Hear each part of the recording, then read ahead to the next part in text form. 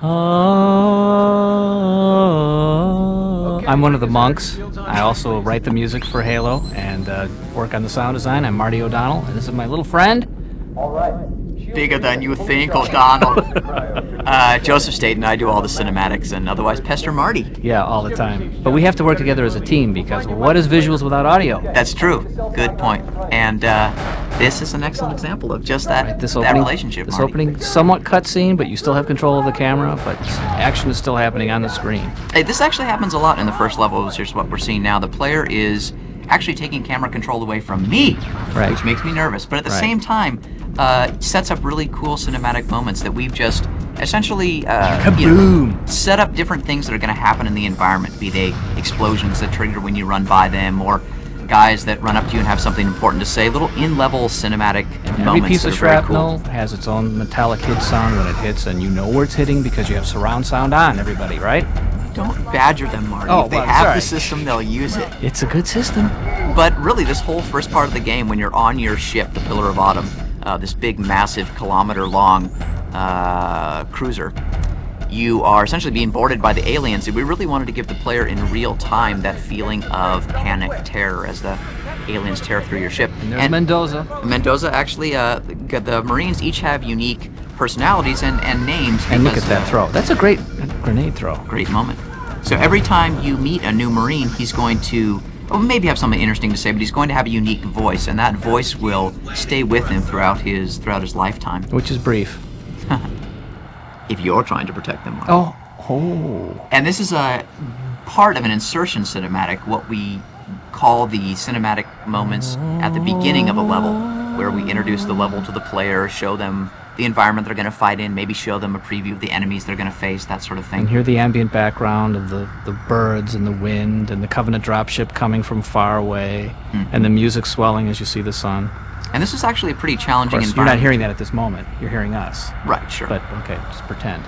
But a pretty challenging environment to actually try to create cinematics for and add sounds to, just because it is so big and imposing. And a giant waterfall over to your right, which is echoing off the cliffs. And it really, truly is echoing because we have environmental modeling, digital signal processing chip on the Xbox, which we can set to all sorts of environmental models. Like this is a huge room with a really big echo. And this is the Arnold Schwarzenegger shot. I don't know why you refer to that as the Schwarzenegger shot. Don't you know when that it's movie? Clearly a sort of Godard. Anyways, Yeah. that's another insertion cinematic, again, showing the player who they're going to fight, where they're going to fight them. Yep.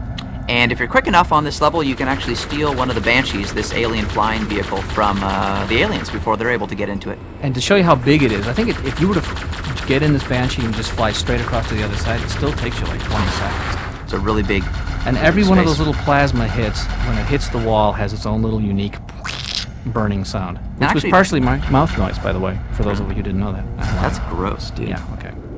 But Mouth I mean, noises are good for games, trust me. Because you know what, they're good everybody for else... something else, hey, too. hey! Edit that out. All right. Yeah. Okay, so where are we?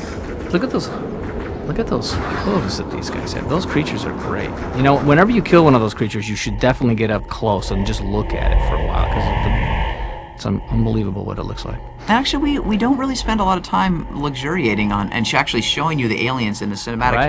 which is too bad, because every little piece of them has a sound when it clanks. This hunter's armor, his shield, for example. Even when he's breathing, he makes sounds, and it's tied directly to the way his idle animations work, and then his action animations. My favorite sound I think I've heard that you've created so far, Marty, though, is when you sneak up behind one of these hunters and you melee attack them in the game, and then, I'm not going to spoil it, but you just got to listen to the sound they make when they die, when they fall forward and die. Kabonk.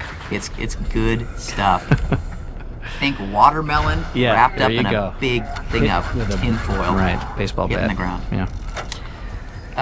So this is good here. We got the sniper rifle. You get in close. Hey, does this Marty, remind you of anything? Does this look familiar, Marty?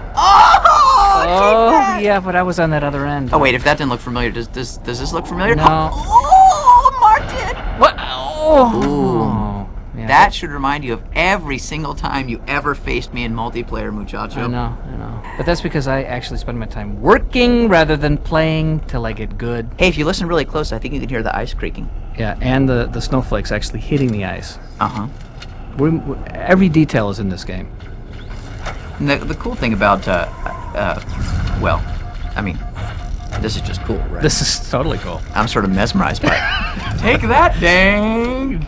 Yeah. And actually, the first And the time I ghosts saw this, the coming ghosts out, that actually is coming so out cool. of the thing. That's great. The physics are really fun to work with. So when we actually attach sounds and they work with the actual physics of the environment, that means the sounds do things that we weren't even planning on them to do once you start working with them in the environment. So as the hovercraft gets nearer and further away and bounces, the sound actually responds. And crash, there you go. Sound of metal crashing into metal.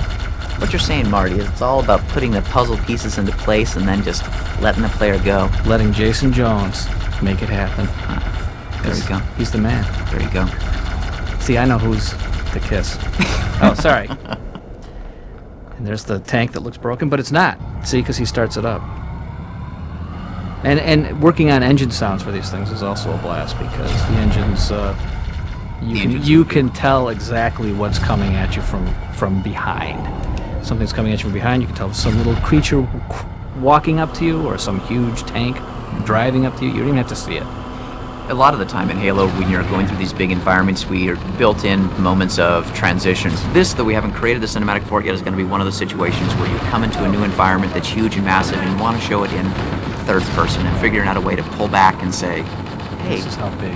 this is how big and cool it is. Kaboom!